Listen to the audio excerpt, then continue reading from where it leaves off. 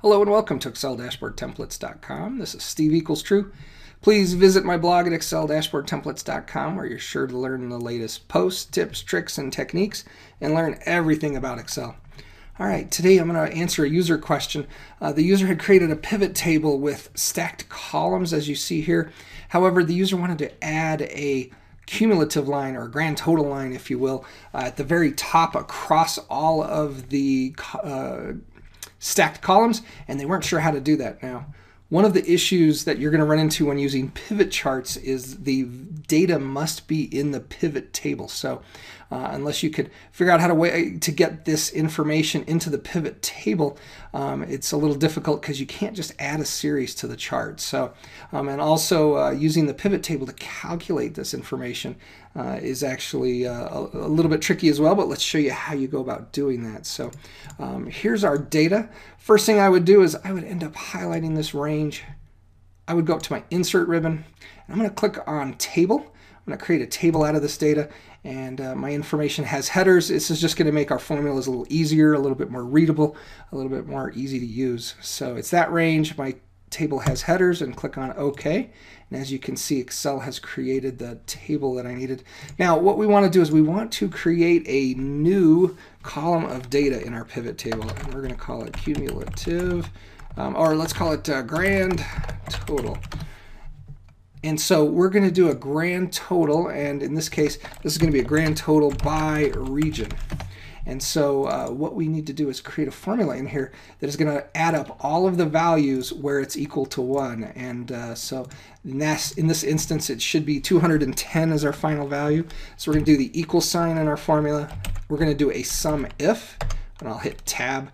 Now our range, since it's in a table and I want it to use the whole range and not just this first value here, I need to put two brackets. So I'm going to do bracket, bracket, region, and end it in two brackets. And as you can see, it's now highlighted that whole column of data. And I'm going to do comma, and my criteria is going to be equal to the current row that I'm in. So you see just the single brackets. Hit comma again, and then my sum range is I'm going to do double brackets because we want the entire range of sales. Go down to sales and hit tab, end it with two brackets. You can see the sum range is now the entire range, not just the current row. I'm going to end my parentheses and hit enter.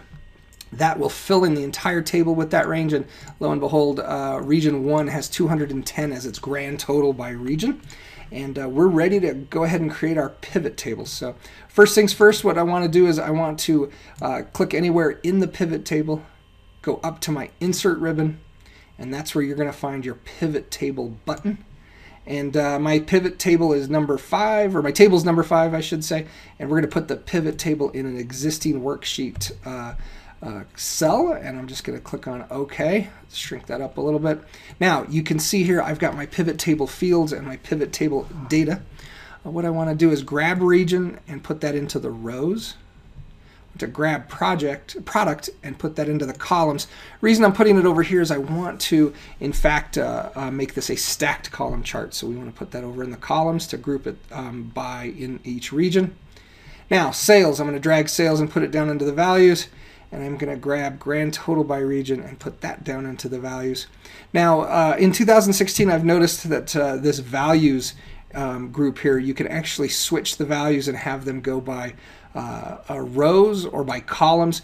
In this case, we're going to want those by columns, so that's kind of a key piece.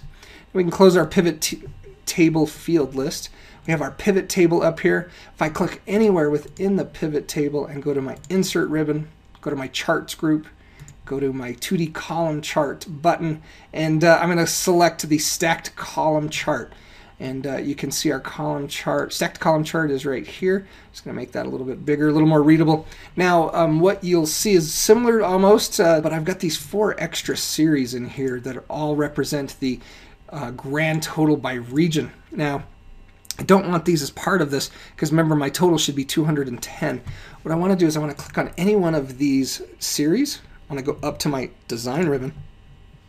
And then I want to choose the button that says Change Chart Type 2010. I think it's over on the left.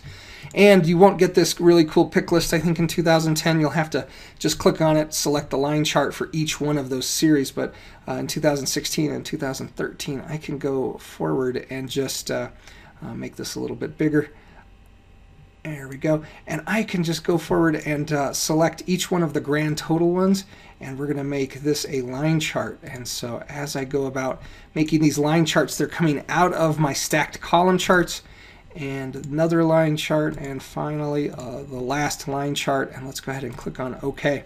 Now you notice my line is now there and working perfectly. Now there are in fact 4 lines all hidden behind each other because they all equal the same amount.